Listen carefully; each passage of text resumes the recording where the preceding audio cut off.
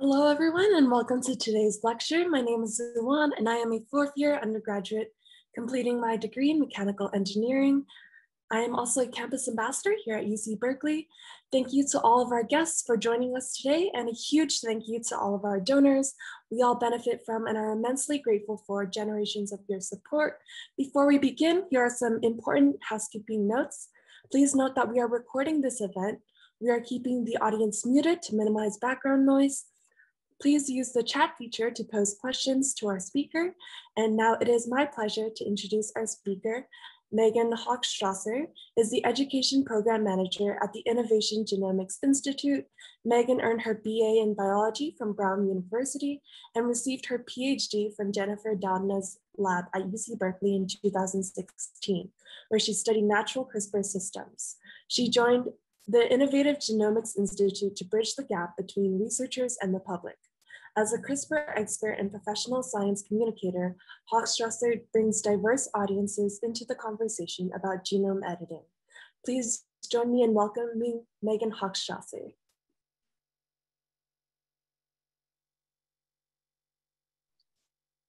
Thanks, everyone, or thanks for that nice introduction. Great to see you all. Today, I'm going to be talking to you about CRISPR. So this is a new genome editing tool that lets us rewrite DNA, and with it, potentially the future of humanity. So as Zuan said, I work for a group called the Innovative Genomics Institute, and we're located at UC Berkeley. Our vision is to make a world in which these genome editing tools that we've developed here at Berkeley and in other places are actually used to benefit humanity and that they're actually accessible. So we put a lot of emphasis on both research and also outreach and thinking about equitable distribution of new therapies, products, et cetera. And as I said, we're located at Berkeley, but we're actually a partnership between UC Berkeley and UC San Francisco. And we also fund projects at UC Davis, particularly on the agricultural side of what we do, and at other places in the Bay Area. So the idea is sort of to bring together all kinds of researchers on the West Coast to solve some big problems. And I do education and outreach for IGI. So I work with all kinds of different students, even sometimes little kids will come to some of our events. I run an undergraduate course about CRISPR that perhaps you have some connection to, that's every summer at Berkeley. So I do all kinds of things like that. And my mission is really to make this content accessible to people. So I'm a scientist by training, and I've learned how to speak science, but I think of my role as kind of being a translator of science into plain English. Okay, so let's talk about science. Normally, if we were in person, I would ask if anybody knows what I'm showing here. You can yell it out to yourself wherever you are if you know it, but this is DNA, or an artist's depiction of DNA. So this is the blueprint of life. This is this molecule that's present in every one of our cells, except red blood cells. Fun fact, if the DNA gets ejected from red blood cells as they mature. So the DNA encodes proteins, and proteins are like the little molecular machines that go throughout your cell and do all the tasks that the cell needs to survive, replicate, grow, etc. So DNA is very important.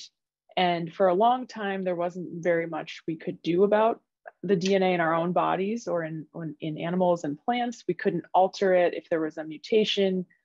We couldn't do the advanced experiments that we would like to do to sort of understand how it works. But CRISPR is changing that and letting us do a lot more in the lab. So that's what I'll talk to you about today. So just to kind of review, this is probably stuff that we all learned a long time ago in high school, but I think it's nice to sort of review why DNA is important. So the main thing that DNA does is it controls traits. And traits are characteristics about a person or an organism. So I've just stolen these examples because they're kind of nice from 23andMe. These are types of traits that you could test yourself for and see how likely you are to have them, even though you probably know whether or not you have things like dimples or if you like cilantro. But it could be kind of interesting to see how those things that seem like your personality or preferences really come from this genetic code within all of your cells. So these are just some examples of traits. And while these are sort of frivolous and fun, there are also traits that are really not so fun. So you could have mutations in your DNA that cause particular diseases. So on the right, I've taken just a very small sampling of the genetic diseases that 23andMe tests for. And there are actually thought to be thousands of different genetic diseases. Some of them are ultra rare. Some of them are more well-known, like cystic fibrosis, shown here. You've probably heard of before. It's one of the more well-known genetic diseases.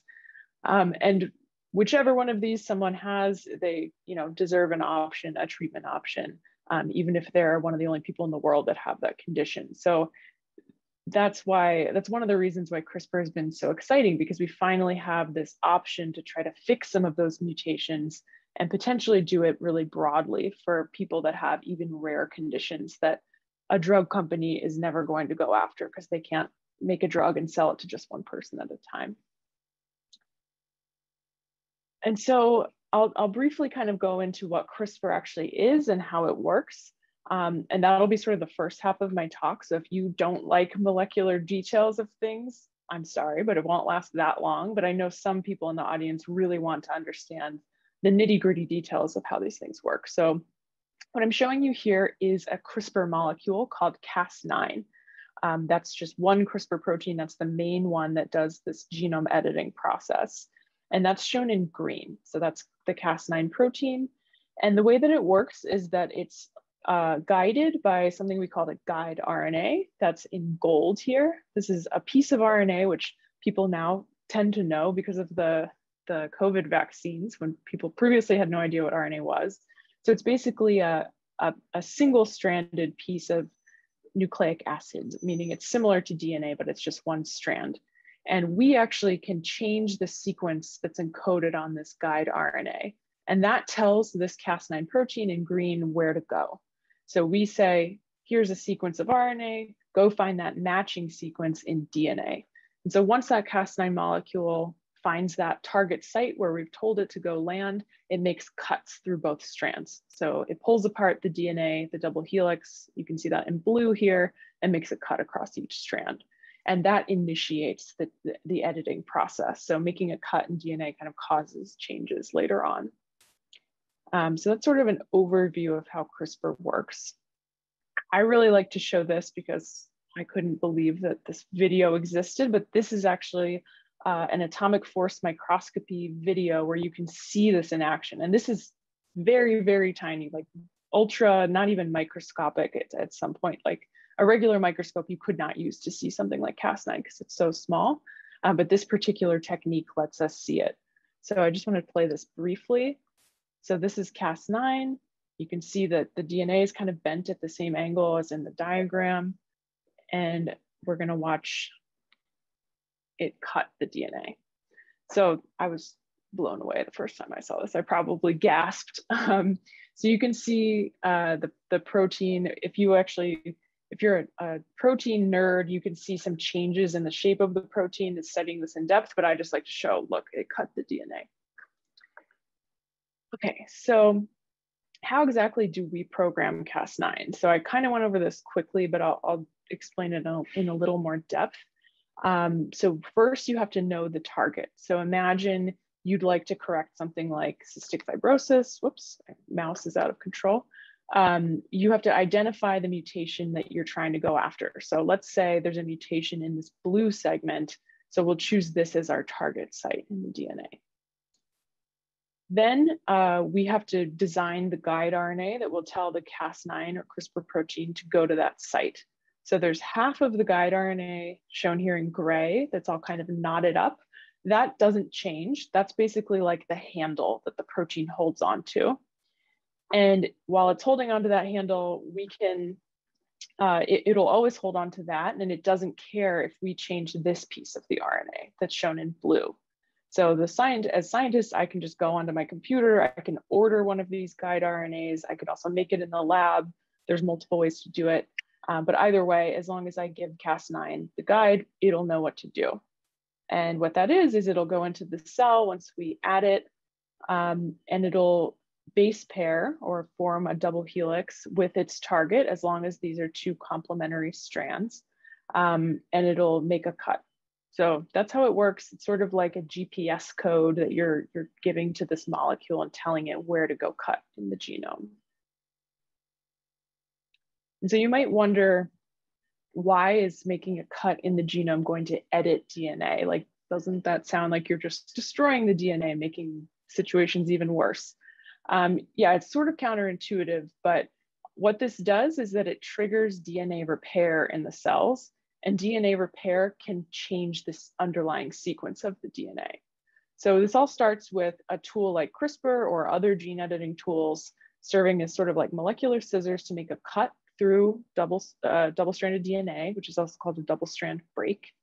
And this sends the cell into panic mode. So if you have a bunch of cuts like this in your DNA, the cell is going to die unless it can fix them. So all of our cells have all of these different repair pathways and mechanisms in place to detect when there's damage to the DNA and go try to fix it. So this type of break can trigger one of two main repair pathways.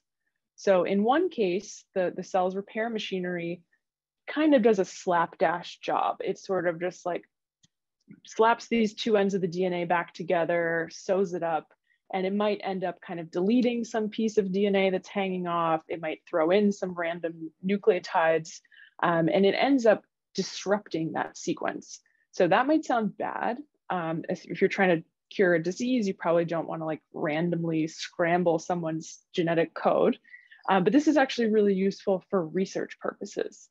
So if we're trying to understand how a gene works and what it does, a really good way to know what something does is to break it and see what happens. Like if you didn't understand what brakes did on a bike, if you rip off the brake lines and it can't stop anymore, you can make a guess that the brake line probably had something to do with being able to stop the bike. So we can do the same thing in biology, and there's all different labs on UC Berkeley's campus and elsewhere that use this tool to understand really interesting things about the natural world. I think I'll mention some of those later on. The other pathway that can be triggered or that we can encourage to happen that's more useful for trying to correct a mutation or treat a disease involves adding a piece of DNA. So we can design this such that we make a cut at the mutation that's causing the disease and then add in a piece of healthy donor DNA. So this will encode the correct sequence or the sequence that we want to have included. And this sort of tricks the cell into pasting this into that gap, kind of like patching over the gap with the piece of DNA that we've provided. And in that way, we can either replace something that's here originally or add in something totally new.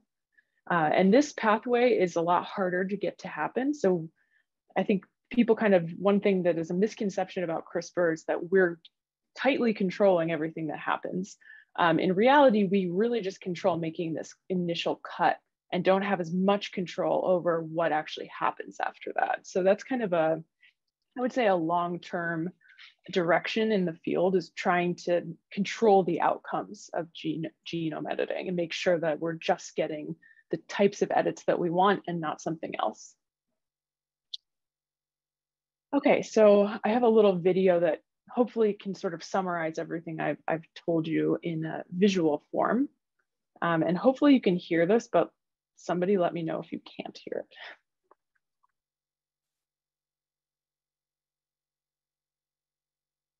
Oh, I think I must have removed the sound. Okay, we're diving into a cell. And this purple protein is Cas9. So there's going to be a bunch of proteins all searching around all of the DNA looking for their target. And this next one's going to actually find the target. So this Cas9 is going to hop on and sort of sample this DNA and see if it will base pair with its guide RNA. And you can see it's kind of an interesting process where they wrap around and look, there's a match. So it's going to make a cut through both strands. And then repair proteins or other proteins are kind of going to displace Cas9, push it off, and make a change at that site. So in this case, there's these two pink genetic letters or nucleotides that got inserted when the repair protein tried to seal the gap that Cas9 made. So in that way, we can add disruptions to the sequence to knock out a gene, or which I'm not showing you here, if we added a piece of donor DNA or template DNA, we could insert a healthy version of a gene instead. Oops. Okay, so this was made by a really cool molecular animator named Janet Owasa, who has done a lot of really cool COVID stuff and HIV animations, all sorts of interesting things you can check out if that's up your alley. Okay, so this is sort of my summary, no more molecular talk slide. So if you don't understand RNA and that was too much for you, it's kind of okay. What you really need to know is that CRISPR lets us change DNA in living cells and organisms. So I like to give a little bit of an analogy here. We can imagine a gene sequence is a sentence like this. And in red, we have a mutation. This shouldn't say twinkle, twinkle, battle star, unless you like sci-fi. But we can use a technique like CRISPR to try to change that sequence to the correct line, twinkle, twinkle, little star. And so because of this analogy to text, sometimes we'll call this like genome editing and compare it to text editing. Like imagine going into a Google Doc or Microsoft Word document and just making a change directly to a DNA sequence. It's sort of like that. Or you can also think about it as a genetic surgery. So going in with a really, really tiny scalpel and changing DNA around, fixing things, replacing things. So both of those analogies or metaphors, I think can be useful in trying to conceptualize this, but whatever works for you, go with that. So just remember that CRISPR is a way to rewrite DNA. All right, so why is this such an advancement? You might have heard of other genome editing tools that predate CRISPR, and there certainly are some. The two kind of main ones that I'll talk about here are zinc fingers and talons. So that's these two things shown in this diagram. I won't get into this too much, but the key difference here is that with prior tools, you had to change the protein itself to make a change at a new target site. Meaning everything that's shown in orange is the thing that you have to change to make this complex go to a new place in the DNA. And engineering a protein is difficult, like protein engineering is its own field. Whereas with Cas9, all you have to change is an RNA. So the protein in blue stays completely the same and you just load it with a different guide. So that's super easy. That's not hard at all. As I mentioned earlier, you can literally just type in whatever RNA or DNA sequence you want into various sites on the internet that provide these. And I could type this in and get this shipped to my building like 2 weeks from now or one week from now in a little tube. So it's really, really easy to work with this. It's cheaper, it's faster. It's basically a user-friendly genome editing tool. So I was in the Dowden lab when this kind of came out. Here at Berkeley, and within like 2 years of it, I would say most of my friends on campus who are working in other labs were already using this tool because it's just so easy to pick up and so useful. Okay, so if we can edit something, if something has DNA, that means we can edit it. And one of the definitions of an organism is that it has DNA. So this means we can make changes to any organism that we want. And that's a big advance. So what I'm showing you right here is a handful of what we call model organisms. So that's things like mice, Arabidopsis, that's the plant, fruit flies. And these are organisms that we've been able to study for decades and decades because for whatever reason, they have a simple system for manipulating their genetics. They're easy to work with in the lab. There's a lot of work that's gone towards making them work well in the lab. But there's so much more diversity out there on Earth, of course. So with CRISPR, we can actually edit anything. And everything I'm showing you here has actually already been edited with CRISPR. And I'll tell you, I think I made this slide like 4 years ago or something. So since then, many, many more things have been edited. So we can now do experiments to understand all sorts of aspects of nature. One of the things I love to highlight is editing butterflies.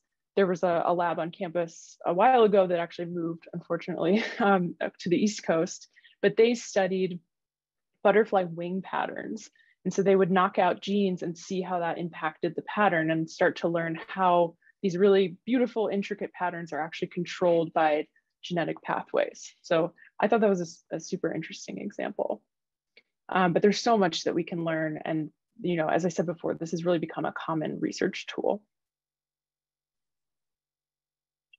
I think one of the most exciting things we can do with CRISPR is to potentially treat genetic diseases. I think most people are very excited about this prospect because for a long time, your DNA was sort of set in stone. And if you had a mutation that caused a disease, you could potentially treat symptoms, or in some cases, there are transplant options that are curative. But in this case, we finally have a tool that can just go in and correct the underlying mutation that's causing the problem.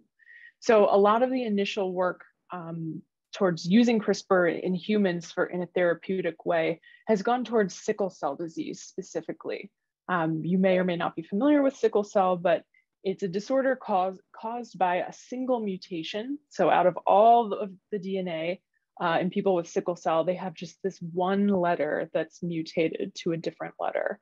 And that's enough to cause this really severe disease.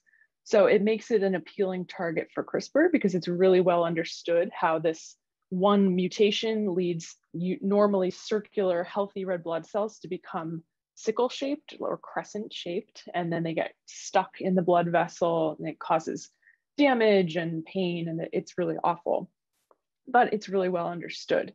So we can potentially use CRISPR to make a cut and insert one of those pieces of donor DNA that I mentioned to replace this letter with the correct one that should then let somebody make healthy red blood cells. And this is something that we're working on here at the IGI. There's several other people working on this as well, using similar or sort of different strategies, but all using gene editing. And it has shown really, really incredible promise in early testing. So we're all still at the stage of doing clinical trials, meaning this is not an approved treatment that's available to anyone. We're just doing small confined tests to small groups of people to make sure that it's really safe. And then eventually just see that it's effective before rolling it out to everybody. And so there's a prominent story that NPR has been doing following this particular sickle cell patient shown on the screen, Victoria Gray, who's volunteered to kind of let her journey through this trial be shared. And she had really severe pain crises. She needed transfusions. She was having a really difficult time with her disease. Then she got this CRISPR treatment and she hasn't needed transfusions. She doesn't have pain crises. It seems, you know, knock on wood, curative, right? And I don't like to say that she's been cured for sure, just because, you know, this is so early. We do need to track people for long periods of time and make sure, you know, they didn't cure her sickle cell, but then also give her cancer or something like that. You know, long-term side effects can develop. But this was a really, really promising initial development. And there's been similar data. I won't go into all of it for a number of different diseases as well. We've summarized this in this annual update that we now do on our website to kind of give you a sense of what's out there, because it's a handful of very specific diseases and they all have different things that you should think about and what to look for, I guess. So if you're curious about that, I encourage you to just check that out on our website for updates. So there's a lot of things we can do with gene editing, of course. Like I said, some of the things I mentioned probably sound exciting, but there's probably things you wouldn't want scientists to be doing with genome editing. So this sort of technology brings up a lot of questions about what's right and what's wrong. And so I'm just putting this little thing here that's supposed to indicate a GMO. So that's like a topic that a lot of people get upset about. There's a lot of controversy associated with genetically engineering foods. CRISPR is a different technology than the prior ones, and it's technically, in a regulatory sense, it's not considered a GMO product if you use CRISPR necessarily. So it is distinct, but it brings up some of the same questions about, you know, do people want to know what's in their food? What is the level of risk that people are okay with? How should it be regulated? Things like that. There's also, I can't get into all of these things, but There's this concept called a gene drive that could potentially wipe out a whole species of mosquitoes using CRISPR, which sounds appealing if you want to get rid of malaria, which kills a horrifying number of people every year, but could also have ecological consequences. If you're just removing a piece of a food web, things could happen that are unexpected. So that's a kind of intriguing one to think about, an intriguing application to consider. And then last, I think the main focus of most discussion about the ethics of using CRISPR revolve around using CRISPR for human editing in the germline, meaning in sperm, eggs, or embryos.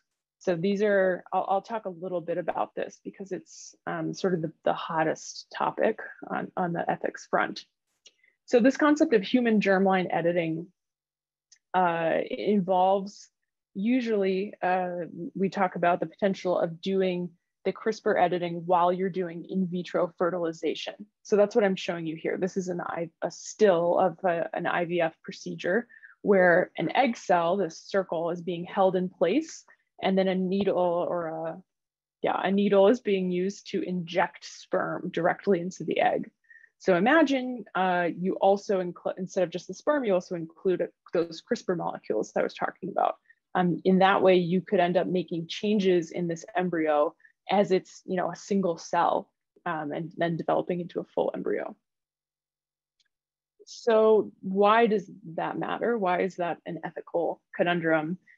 There's a real difference between editing somatic cells, meaning everything but the germ cells in a body, like in Victoria Gray and other, sickle cell patients. In that case, you're editing their blood stem cells. You're not editing cells that are going to be used for reproduction. And so that means that those changes are not heritable. So if something goes wrong or something isn't desirable in a later generation, it's not going to get passed down. It's going to live and die with that one person. Whereas if you were to edit germ cells or an embryo, that would be heritable. Those changes ostensibly will be present in every cell in the offspring's body. Once that baby is born, all of their cells should have that change if it was made at that one cell stage, because that cell divides and creates all the later cells. And that means that offspring's germ cells are also going to have this change. So when they have their own children, they're going to pass it down. So that means essentially by doing germline editing, you're potentially altering the course of human evolution itself, and could change people in the long term. So this inspires a lot of ethical questions. I think they can be lumped into a couple of categories. So there are technical risks. For whatever reason, in this context, things don't seem to work as well as they do in other ones. So there seem to be more unexpected DNA changes as a result of using CRISPR. There could be things like off-target effects. That's what I'm showing in this little diagram, where the CRISPR protein cuts somewhere that it shouldn't. And if you're doing this in an embryo, the technical risks are kind of magnified, because instead of just affecting a handful of cells, they're affecting an entire person potentially. So if anything goes wrong, the consequences are probably greater. There are also, of course, philosophical considerations. Different religions will have really different viewpoints on this. Individual people will have different viewpoints. And then there's the societal impacts to consider. So this could become something that's very expensive. So IVF tends to be, expensive and is not done that often. And to add something like this on top of it could become a lot more expensive. And you could imagine this sort of stratifying social classes even further. If certain people can enhance their kids or avoid disease and other people can't, that could be problematic for our society. And then this is kind of preposterous, but putting the Hulk here is meant to signify that we could make sort of superfluous changes to people as well. So you could imagine downstream parents choosing aesthetic qualities of their kids. So not just trying to prevent disease, but changing eye color or trying to make them more likely to be musically talented or things like that. And the level to which we can predict things like that is extremely variable. So something like eye color is fairly predictable and could potentially be edited, Something like musical prowess, certainly not. But I could imagine a clinic claiming to be able to do that, which is concerning. This, what I'm referring to is basically this concept of designer babies, where you can pick qualities of future offspring ahead of time. And this actually did sort of happen. I don't know if I would have called it designer babies, but CRISPR edited human babies were born in China a couple years ago now. And it was a real horrible situation. The guy who did it ended up going to jail because he forged ethics approvals and really just went about this in a really horribly unstrategic scientific way. So the way he even did it was horrible. And I don't have time to get into the whole thing. So I recommend this article in The Atlantic if you're interested in learning more about what happened there. I think that Ed Yong, who's like an amazing science writer, does a good job summarizing it. But I do want to say that I think the main takeaway from all of that was that we really need more oversight, and we need maybe even like whistleblower options, because it came out that a variety of people were kind of aware that this was happening before it did, but there's nowhere to really turn to stop something like that unless you know for sure that it's being done illegally. And so this has been an ongoing conversation. So back even in 2017, there was this report that came out trying to talk about when it might be okay to do this sort of genome editing, if it will ever be okay, what kind of societal engagement do you have to do first, what diseases would be okay to do, what traits would not be okay to edit, etc. So that was an influential report, but as you know now, it didn't stop this one guy from doing this anyway, in a really misguided way. So there's also these newer panels. In 2018, this was established, and they've just come out with some new ideas for this, which they have a draft governance framework sort of released. But I like the idea of having these sort of World Health Organization level groups and others out there able to consider how we might control something like this across the world, because you don't want to have a scenario where germline editing is legal in Mexico and then people from the US go to Mexico to get it done, or things like that. That's called medical tourism. We wouldn't want a scenario like that. So I think that's something to consider, that these efforts are really nascent though. So I wouldn't say anything is solved, but I think that this CRISPR baby debacle that happened really shone a light and told the community, we need to be doing this faster and we need to be more serious about it. So I'll also add that in the US, it's not possible to do this yet in a legal manner anyway. The FDA will not consider any kind of trial that involves human germline editing. The NIH won't fund any research like that. So it's kind of shut down here at least, but it's inconsistent across the world. Okay, so aside from the sort of scarier possibilities of what people can do with this tool, I like to point out that, you know, a tool is not good or bad by itself. It's up to us to decide how we want to use the powers that we have. And I would say 99% of people in science are using CRISPR for things that are kind of good, or that we could mostly agree are good. So you can do things, really exciting things in basic research, in medicine, in agriculture. There's so much that can be done. And at this point, the tools are advancing so much that we're really only limited by our own time and imagination. The tools themselves can really change DNA in all the ways that we want, increasingly. Okay, so I really recommend, if you're interested in learning more, there's so much out there on the internet. I think it's probably hard to know what's right, what's accurate to look at, but I do recommend my PhD advisor, Jennifer, who recently won the Nobel Prize for discovering or developing this technology. She wrote a book called A Crack in Creation that I think is good. It's a little bit older now, but it's still a really good summary of the history of the technology, how it can be used, ethical considerations. And that's a great one. There's also a newer book that I don't have on this slide by Walter Isaacson, who profiles important people throughout history and recently wrote a book about Jennifer and the CRISPR field called Codebreaker, which is also great. And then if you're more interested in watching information and visually taking it in than reading, I really, really like this documentary called Human Nature, which is on Netflix. It's also available on demand and in other places. And this goes into, you know, the same story, but in a visual way. And I think they did a really, really good job with it. So I recommend checking those out. And then our website has all kinds of information on CRISPR. We compile external pieces that we think are really high quality. We make our own. We have glossaries, videos, all kinds of stuff. On social media, you can get kind of the latest CRISPR news as well.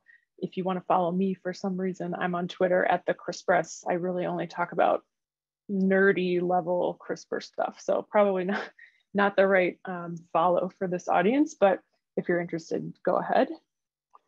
And with that, I would be more than happy to take any questions. Thanks so much for your attention. Awesome. Thank you so much, Megan. This is incredibly fascinating. Thanks so much for guiding us through this remarkable big picture of CRISPR and its implications. So with that, I will share some of the questions from the audience. We have about 7 so far. The first is, how do you get this to happen far and wide in a body to alter someone's DNA for, say, a cure? Right, so you're actually touching on a really important question. Uh-oh, am I frozen? Did I freeze for a second? No, you're good. Oh, okay, you guys all froze. Sorry, so yeah, so this is a really important question that you're touching on, which is how do you actually get CRISPR molecules into the places they need to go in a body, whether that's throughout all the cells or just to some place like the brain, if that's the type of disorder you're trying to treat. And that's an unsolved problem. That's actually a huge hurdle between what we have now and getting to having therapies for all sorts of diseases, is that we don't have great tools for getting these materials into the body. So primarily right now, I would say people really rely on viruses for this. So there are things called AAV, adenovirus, lentivirus. You might come across these. These are sort of traditionally thought of as gene therapy viruses. And the idea behind them is that all the harmful part of the virus has been taken out, but then you can load in your own cargo. And the virus is really good at injecting DNA into targeted cells. So we have these versions of these viruses that can target different tissues and organs, but there are some downsides to them. Like they by themselves can cause a really harmful immune response. They can lead to longer term presence of the CRISPR molecules than we would want. Like ideally you want to make the cut get out and don't leave the molecule sitting there to cut other places over time. So there's some downsides there. There's a lot of work trying to develop new approaches to solve this issue, because right now we can only treat a limited number of diseases based on the tools that we have. Like sickle cell, I guess I should also mention, sickle cell is one of the initial targets precisely because of this problem. And it's because we're able to extract blood stem cells from people pretty easily, and we can edit them in the lab and then return them to the patient. And that can't be done, of course, for lung cells, brain cells. We can't just take those out. So right now we're a little bit limited in the scope of which diseases we can treat until we figure out new ways to deliver the CRISPR machinery. Wonderful, thank you. So the next question is, every cell has DNA and we have billions of cells. Do you have to modify DNA in each cell to fix the disease? Great, that's the perfect follow-up question to the last one. The number of cells and which cells you actually have to modify to treat a disease totally depends on the disease. So with sickle cell, we only need to treat the stem cells that give rise to new red blood cells. And in that case, because of reasons related to how that disease works, it's thought that if you could modify even as low as 5% of those stem cells, that would be enough to have a therapeutic benefit. So the bar is very low there. Of course, we're aiming for much higher than that because we want to have a cure, not a slight benefit. But for other conditions, you might need to have much more efficient editing throughout the whole population of cells in a particular organ or tissue. So it's going to depend. I would say something like muscular dystrophy, I could not stop saying molecular, muscular dystrophy is going to be a lot harder potentially to treat because you have to reach all the muscles, the heart muscle, arm muscles, everything. It's going to be more widespread. So that's going to be kind of a harder disease to treat, though there's a lot of progress as well on that front. Okay. The next question is, how does the editing know how or what to change to? So in the video, the pink DNA that was replaced to. Yeah, so that process, I kind of say it's random. It's not totally random, it can be predicted, but for the most part, we don't really care if we're trying to knock out a gene. We don't really care what mutations are made as long as they disrupt the gene. So I won't get into it in too much detail, but if you know what a frame shift mutation is, basically the way that genes are read is like every 3 letters encodes an amino acid. And so if you deleted one nucleotide or one letter, that would change all the downstream amino acids because that triplet code gets thrown off, if that makes any sense. So even just changing one nucleotide somewhere in the middle or towards the beginning of a gene will screw up the rest of the protein. So in that case, we don't really care what happens. And it's a semi-random thing, like the cell just repairs it however it can. In the other case where we're trying to do precise changes, in that case, we need to provide the sequence that we want added or replaced. So we would add in a piece of DNA encoding exactly what we want and try to get the cell to insert that piece of DNA or that sequence. And there's other tools. I mean, I could give 700 hours of talks on all these aspects of CRISPR, but I can't fit it onto one. But there are tools called base editors that are newer versions of CRISPR that can edit just a single base at a time in one direction. Like they can change a C to a T, or they can change an A to a G. And that's a much more precise sort of targeted approach to changing things. But again, it only does one letter to one letter. So it's not every type of change you might want to make. Okay. So another audience member asked, how do all the cells in a person get the DNA all edited? Would it happen that some cell DNAs are edited and other cells are not edited properly? What would happen then? Yeah, so that's kind of getting at what the previous questions. I think you can always assume that when you try to edit 100 cells in a dish, not all 100 are going to get edited, and potentially not all of them are going to get the same edit. So as we were just talking about, these repairs can happen differently. So if you had 100 cells in a dish, I would say a typical rate of getting the insertion that you want with that exact sequence could be like, 5%. Five of those 100 cells get that insertion. And then maybe 70 of the cells get a random mutation that knocks out gene function. And so you're going to have a mixed population in that dish or potentially in that human.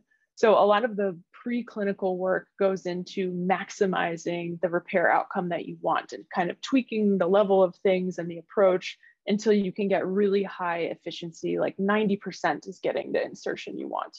And it's thought that for the most part, if you get 90% of the cells corrected, it's okay if 5% of them or 10% of them either don't get corrected or get an additional mutation. But that is a concern. I mean, that's something we have to think about. If that additional mutation that you don't want happening has a pathological effect, you have to know that ahead of time. You have to kind of predict, is that gonna, you wouldn't want to edit something potentially cancer causing like an oncogene in this way, in an uncontrolled way. But for the most part, if it's like sickle cell, hemoglobin, if you further screw up hemoglobin, it's not going to have a bad effect as long as you have enough of the correct cells. Okay. Another audience member asked about what percentage of the time does the RNA correctly find the right spot on the DNA to do the cutting? Yeah, that's a good question. So I would say the vast majority of the time, Cas9 does exactly what you want it to. So it's able to use the RNA to find where you want it to go and make that cut. There are off-target effects, but when we talk about off-targets, then the percentage of the time that you're detecting them, it totally depends, one, on which guide RNA you use, but then two, it's pretty low. It's like, 1% or less often. you'll see levels like that. Or often if you kind of optimized your system, you could see levels that are like so low you can't even detect them. Like you can't tell the difference between an off-target change and random mutations that always happen in cells. And so again, that it all requires thoughtful guide RNA design to make sure that you're not trying to target a sequence that's also present other times in the genome, and that there's no other kind of similar matches that might trick Cas9, and then testing all these guides and looking to see which one is the most accurate. Okay. The next question is, how far are we from, how are multiple cuts used to coordinate replacement of a gene instead of a single cut and addition of a gene? Yeah, so there are all different kinds of strategies for this. So you could even make a nick on one strand in some cases and get insertions of your donor DNA. It really depends on your strategy. There's some where you do dual nicking, where like Cas9, you have two Cas9s come in and each cut one strand far apart. That can encourage like larger deletions to happen. There's all sorts of different strategies that you can use. The most efficient thing is making a double strand break. So both strands of that double helix getting cut. So there's a full gap in the DNA. That's going to trigger, the most likely to trigger DNA repair because it's such a severe change. But I mean, I can't really answer the question properly just because there's so many different repair pathways and editing strategies out there. Okay, thank you. How far are we from actually using CRISPR technology in the mainstream for mutation reduction or disease reduction? Yeah, so I said before that we're still at the clinical trial phase for every CRISPR therapy that's being studied, meaning it's still kind of early days, but this was only even developed in like 2012, 2013. So it's been really rapidly progressing to this point. And clinical trials take, several years. It depends on the nature of the trial, exactly how long, but I would say it wouldn't be that crazy to think there'd be an approved CRISPR therapy, like FDA approved product in like 5 years, maybe 10 years. But I think there's a big difference between having one approved therapy for sickle cell that nobody can afford and having tons and tons of treatments for any disease that everybody can access easily, right? So I think it'll be a couple decades before anything is really widespread or broadly available. And I just alluded to the cost being an issue. I think that's going to be a huge issue with these therapies is they're really, really expensive, and comparable therapies and like called gene therapies that have been FDA approved are like $500,000, $2 million a treatment. And theoretically, you only need it once. But that even then, that's still a huge barrier towards having this be a really widespread thing. So that's something we talk about all the time at IGI is how can we reduce the cost on the science side? How can we explore ways to make this accessible on the social side? Can we keep it out of a company's hand that might jack up the prices? Can we do it in a nonprofit way? We're exploring a lot of different options. So the next question is, I have the BRCA gene mutation and have had all relevant organs except for my colon surgically removed. Could this technology prevent me from contracting colon cancer, which was my mother's cause of death? Oh, I'm sorry to hear that, first off. Yeah, I mean, I think this is sort of the dark side of having this sort of genetic knowledge, is that it's empowering in some ways, but it's also kind of a burden that you have to deal with. And that, that sounds like such a difficult scenario that you've been going through. I've been asked about this a couple times actually from other people that carry BRCA. I think that we're not close yet to be using CRISPR in people to prevent something that's not guaranteed to happen. I think that for now, because it's so early and we really don't want to be, using a technology before it's totally proven to be safe, it's more focused on prevent or stopping diseases that are already going to be lethal or very, very harmful to someone that they already have. So I don't think we're quite at the point of doing it preventatively, but that should be kind of one of the next steps in what people start testing. I'm not sure. I think there is potential to do that. If we can find a way to deliver to the colon, which I don't think we have great delivery mechanisms now, I could be wrong. If we could find a way to get CRISPR machinery in there to mutate, to fix that mutation, that would really change the risk profile. But again, I think those sorts of things where you're lowering risk and it's not guaranteed are a little bit farther off. Okay, so actually that was our last question. Just wanted to thank you again, Megan, so much for sharing your time with us this morning, and just to help enlighten us on this remarkable advancement. And thank you so much for your work.